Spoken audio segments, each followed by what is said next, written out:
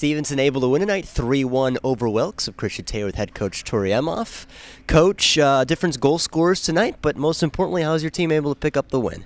Yeah, we're not super proud of the way we played. You know, we didn't play a full 60 minutes.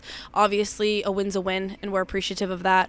Could have been cleaner, you know, could have been, worked a little bit harder, our angles a bit better. You know, we had our head down. We weren't really making tape-to-tape passes. So we could have cleaned it up a little bit in every single zone, which would have been nice. But to pull off the win, we'll take it. How will you look to clean things up in the future? We talked about from the D zone and out. So it's picking up sticks in the D zone, you know, having heads-up play, tape-to-tape passes so that we can get that out of the zone and, you know, have a strong, you know, possessive zone exit.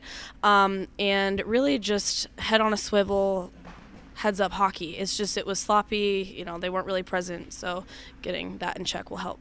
But in the end of the day, it is another victory. What does this do for confidence moving forward? Yeah, it really helps us. You know, we needed it after a tough weekend last weekend. We had a great game against Elmira, and that was a big confidence boost. And then the next game kind of smacked us a little bit. So this is good for us, and we need it. And hopefully moving forward tomorrow, we'll be able to secure another one. Coach, thank you very much. We'll see you tomorrow. Good luck. Thanks. For head coach Tori Emoff, I'm Christian Taylor on GoMustangSports.com.